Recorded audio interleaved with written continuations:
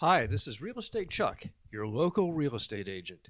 Today I want to introduce you to a pretty exciting piece of property. This is a new listing of mine and something that is really a lot of fun to think about the possibilities. It's down at the end of California Street where it intersects with Oak Avenue over by Ansel Hoffman Park and the old governor's mansion that Jerry Brown never occupied, I guess. Anyway, it's a quarter-acre piece of land. As you can see from the pictures, it sits on this wonderful, wonderful ravine. And I'm just confident that somebody is going to take it and take this little one-bedroom home and do some sort of dramatic expansion on it that will turn this lot on the ravine just by Ansel Hoffman Park into something really special. Hope you have a good day. If you've got a real estate agent, I'm sure he'd be happy to take you to it.